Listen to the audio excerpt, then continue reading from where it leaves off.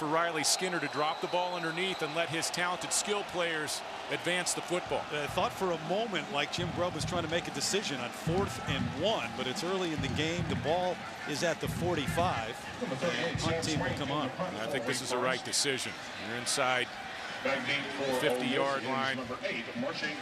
Sam Swank, one of the best in college football. Punt and as a place kicker, is back deep and hit. Marche Green hit before he could get it.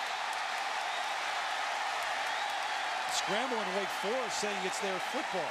It may have hit one of the Ole Miss players prior to getting to Green, and that's the way it's ruled.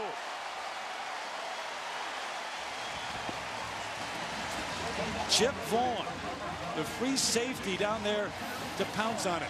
And the question here is, did Wake Forest interfere? And it looked like that might have been Vaughn that drove an Ole Miss blocker back into the returner here. And that was Vaughn.